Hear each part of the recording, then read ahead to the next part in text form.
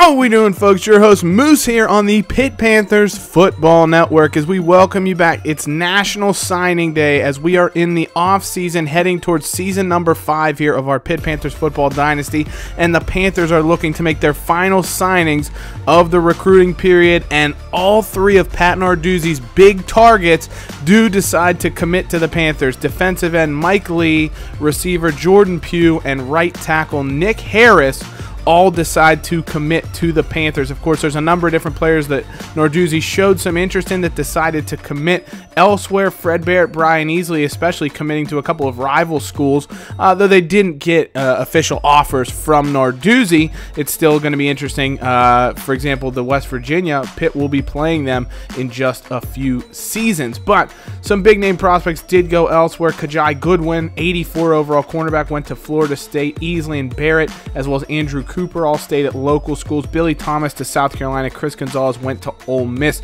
But the Panthers did get the guys they were focused on. Nick Harris, 67 overall tackle. Mike Lee, defensive end, and Jordan Pugh, wide receiver, do commit to the Panthers. And that gives us our Pitt Panthers 2020 recruiting class finalized. 13 signings. There were technically 14 available scholarships, with Calvin Edwards transferring and Paris Ford leaving early. There were originally 12 seniors plus the 2 guys that left the team.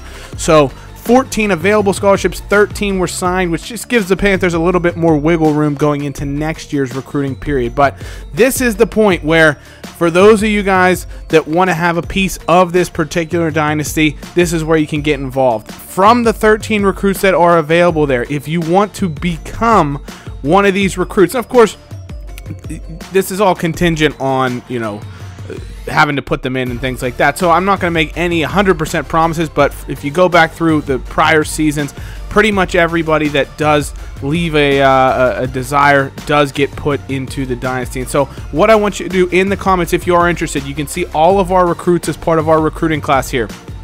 Leave the name of the player that you would like to rename, the name that you would like them to change to, the gear that you would like them to wear, the number that you would like them to wear. Now, keep in mind that the first number choice you may want might be taken, so as always, put a second number choice as well.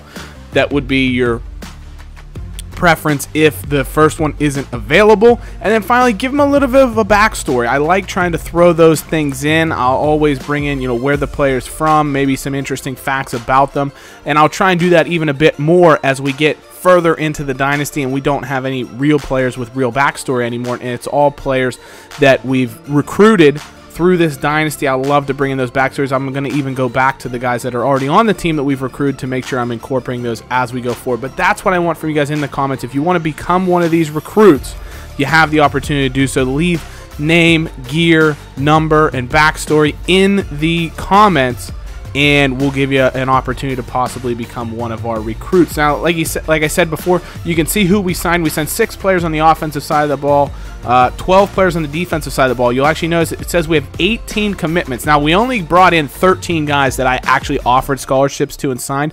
5 different players, as we take a look at our full recruiting class here. 5 players did sign as preferred walk-ons, so they'll be part of the practice squad, but they're not going to be on our roster overall. But you can see we brought in a ton of guys in the ESPN Top 100. Bill Butler, 14th ranked prospect in all the country.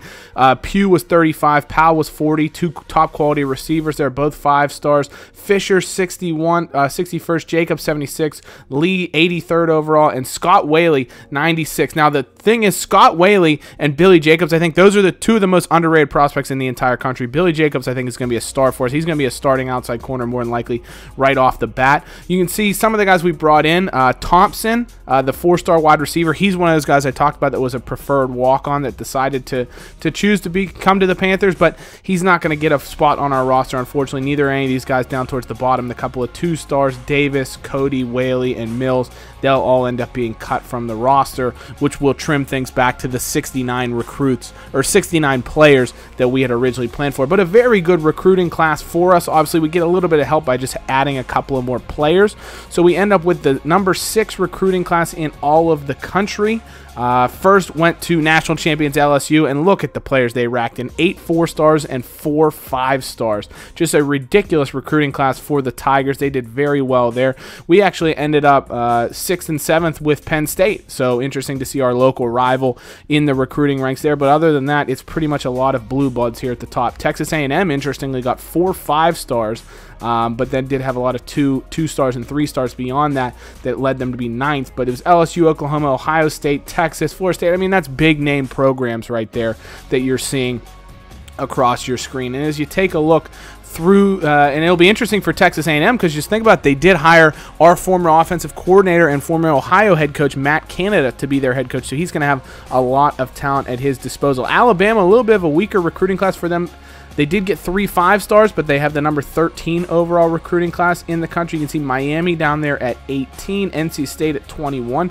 Good recruiting class for Navy at 22, USC down at 26, which is a bit surprising because of how good of a season they had finishing. I think it was 11-2 on the year. So as we take a look, we'll just go through about the top 50 recruiting classes just so you can get a look at who brought in the best prospects around the country. Marshall at 49. That's a team we have the back half of a home-and-home scheduled with for this upcoming season. Now, we take a look at the top recruits around the country, and I want to give you some background here. NCAA, the thing with the recruiting classes they generate, they don't typically generate any stars out the bat. Like, the guys that are the top-rated recruits are usually 80 overall, 81 overall, and they just don't start right away, which in college football today, there are guys that come in as true freshmen and are starters on their college football teams. And so I tried to replicate that. I created 15 custom prospects. You can see a few of them right there, the top 6 or 7 prospects on the entire board, and they have very high overalls. Trevor Savage, the quarterback, or Taylor said, whatever his name is, the quarterback there, he's a 91 overall. I think he was the best one that I created. But Kelly Colio from Hawaii signed with LSU, 5-star quarterback. He's an 88 or 89 overall. Caden Mitchell, the halfback, he actually signed with Purdue, interestingly enough, 89 overall player. Carter Ford, 86 overall quarterback that decides to sign with Georgia. Darion Williams Jr. that signs with Alabama. He's an 88 overall running back. So a lot of these guys, if they're not outright starting here in Season 1, they're going to be competing for playing time. Obviously, it's a little bit harder. Jacob Babineau signed with UCLA from Louisiana, so interesting he goes out west, but he's an 84 overall outside linebacker, fantastic player.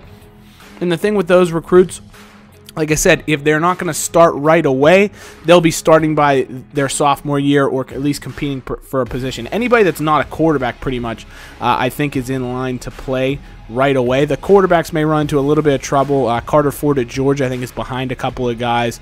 Kelly Colio at LSU is going to be battling with Leslie Scott Jr. For the starting position.